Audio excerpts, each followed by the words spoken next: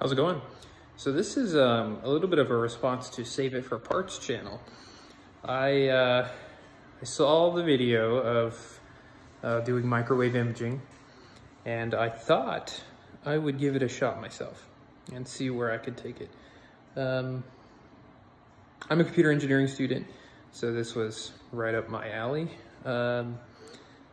Today I got my dish in the mail. I ordered one on eBay by random chance.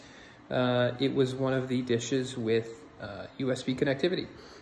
I modified it a little bit. Let's go ahead and see it.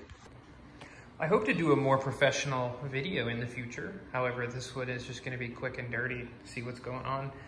I have a power injector that we had laying around. We used to have DirecTV around here, but no longer. So the tailgater that I got from eBay, luckily enough, had the USB port on it.